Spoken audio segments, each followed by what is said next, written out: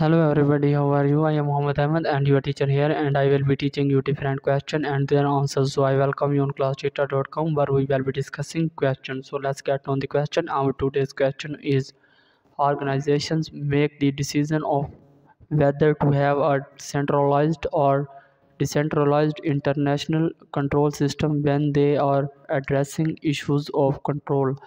Option A screening, option B strategic, option C financial, option D bureaucratic, option E preliminary. The correct answer of the question option B. So that's the correct answer of the question. If you have any question, just leave a comment. I will be answering you as soon as I can. Thank you very much for watching the video. Please don't forget to like, share and subscribe our channel. Until next question, bye bye.